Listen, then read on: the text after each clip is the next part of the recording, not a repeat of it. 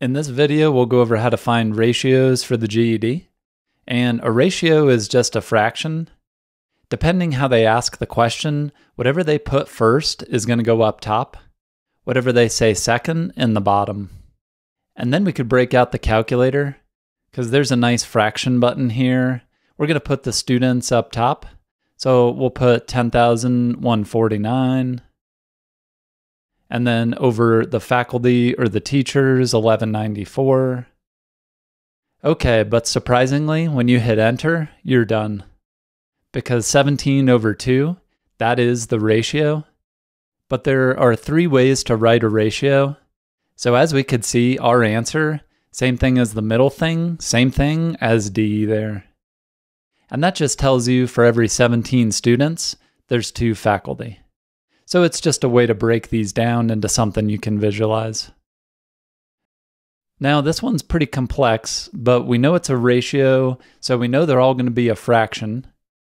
And let's jump into it here. Saul has T movie tickets. In other words, Saul is T. Oladipo has 6 less tickets than Saul. But we need to break this down a little bit here, because Oladipo, now when you see 6 less, it's always minus 6 at the end.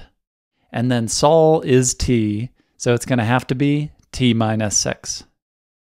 And then Trisha, she's 4 more than Saul, but once again, Saul is T, so it's going to be 4 plus T, or T plus 4. So that's what Trisha's got. And then finally, we want the ratio of Trisha to Oladipo, so Trisha is up top. We'll put them in that order. Bada boom, it's got to be C. This problem is based on algebraic expressions, so I'll put a link to that video if you want to practice those. Now, if you're doing a ratio with percents, you could just leave off the percent. So the ratio of Johnson's votes, that's 24, to Smith's 34. You could just stack the numbers, so let's do it. Got 24 over 34. Simplify it.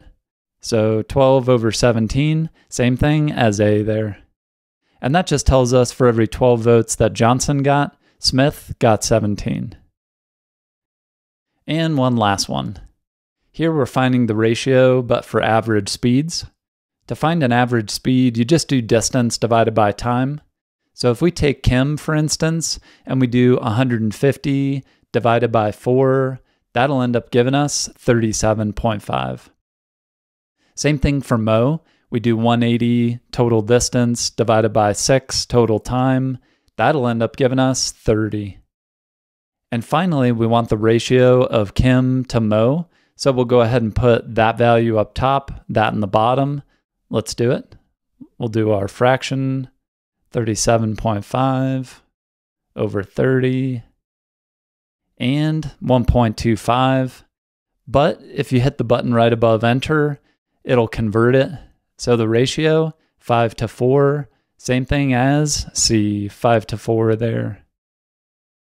I hope this is helpful for you. Let me know what questions and issues you run into. Good luck, you got these. We'll see you in the next video. Toodles.